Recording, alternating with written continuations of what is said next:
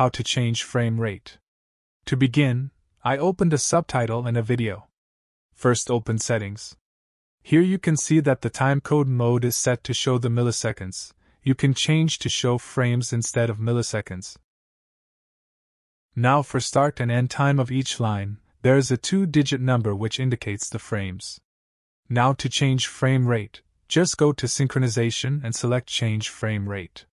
Here you can put the from into frame rate, or you can click on these 3 dots buttons to find the frame rate of a video automatically. For example, here I want to change frame rate of all the lines from 30 to 60. Because in 30 frames video, 30 frames mean 1 second, and in 60 frames video, 60 frames mean 1 second, so now the duration of each line, divided by half. Anyway guys, thanks for watching and I hope you found this useful.